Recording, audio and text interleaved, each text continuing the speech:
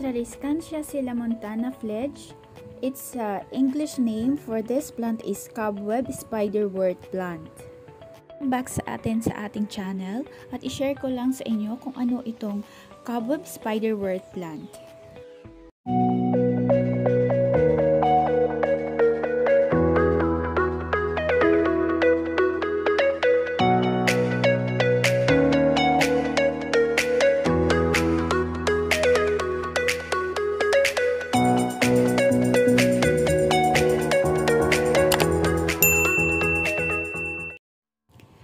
Cobweb Spiderwort is known for its beauty, resilience, and ease of care. And this is a fascinatingly beautiful plant with its gray-green leaves and thick stems covered with white cobwebs. Diba yung parang sapot na napapaligiran siya? Or it can be a showpiece in both ground beds and container gardens. To add to the beauty, it sports deep pink three-petal flowers. Cobweb Spiderwort is native to the mountains of northern Mexico. O diba, nakarating siya dito sa Philippines. This plant is highly adaptable, thriving in both sunny and shady light conditions and a variety of soil types. Cobweb Spiderwort is propagated by cuttings of growth shoots, seeds, or divisions. It means po na hindi po siya mahirap na itanim.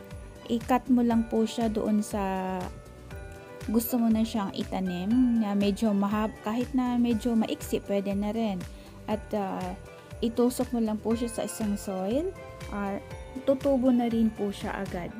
Hindi po siya nakakailangan ng matinding pangangalaga, basta't hayaan nyo lang po at nakapatong siya doon. Hindi man nakapatong, basta't naandoon siya sa lupa ay tutubo na siya na hindi mo kailangan ng matinding pangangalaga para sa kanya. And this kind of plant is hanging at madali ka pong makakarami na kung gusto mong ibenta ay pwede ka rin makapagbenta kasi madali po siyang tumubo. You will be amazed kung ano yung texture niya kasi hairy nga, diba, cobweb-like. Puno siya ng sapot kung titingnan mo po. Kung baga sa tao, para po siyang balbon, diba? Tsaka kakaiba po siya sa ibang uri ng plants at saka yung bulaklak niya kakaiba rin po. Pero parang meron siya sa ilalim ng flower na yun ay meron siyang ugat. And that's it for my vlog again. Thank you all for your support and God bless everyone. Stay safe. Bye-bye.